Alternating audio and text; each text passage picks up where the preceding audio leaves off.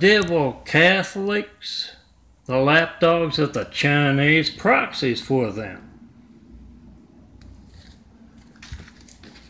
As I told them about that series, through the decades, the devil Catholics, making it incredibly personal, being in the way of Jesus' Immaculate House, not just for the past half a century, but for the past couple millennia.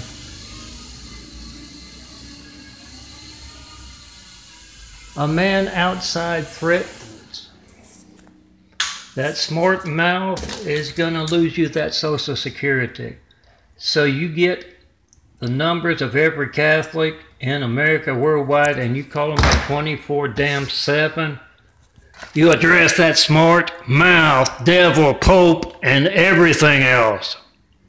In the way of my real work building Jesus' Immaculate House.